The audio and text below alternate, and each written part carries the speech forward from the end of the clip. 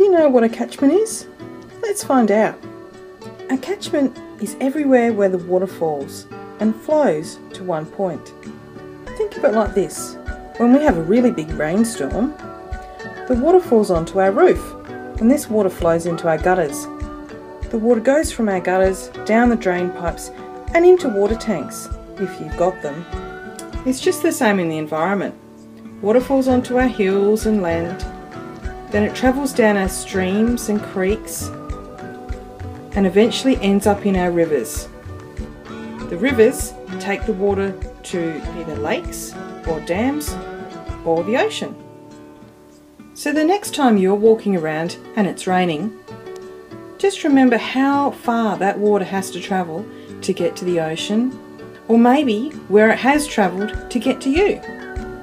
It's important that we look after our catchments so that our water that flows through them is clean and healthy for us and our animals.